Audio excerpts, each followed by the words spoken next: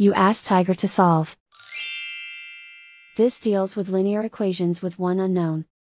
The final result is b equals -2. Let's solve it step by step. Group all b terms on the left side of the equation.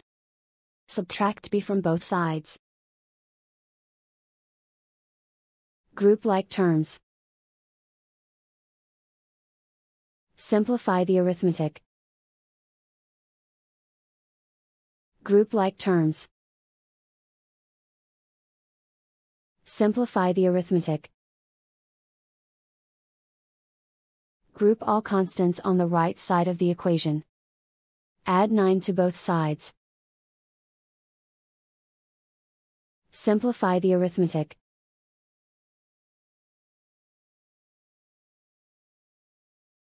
Isolate the b. Divide both sides by -5. Cancel out the negatives. Simplify the fraction.